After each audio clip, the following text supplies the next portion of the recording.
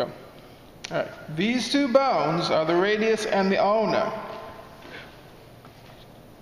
Now, this is the ulna. This is the head of the ulna. This is the styloid process of the ulna. Okay, and then we have, of course, the neck of the ulna.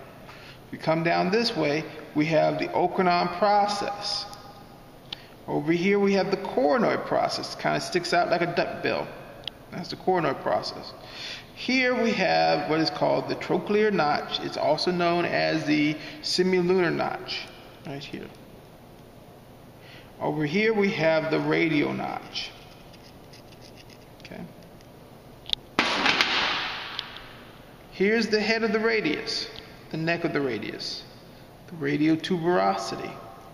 Down here we have the ulnar notch and the styloid process of the radius.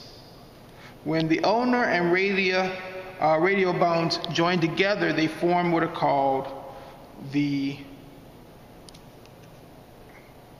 radial-ulnar joints, which will be here and here. The one up here is going to be the proximal.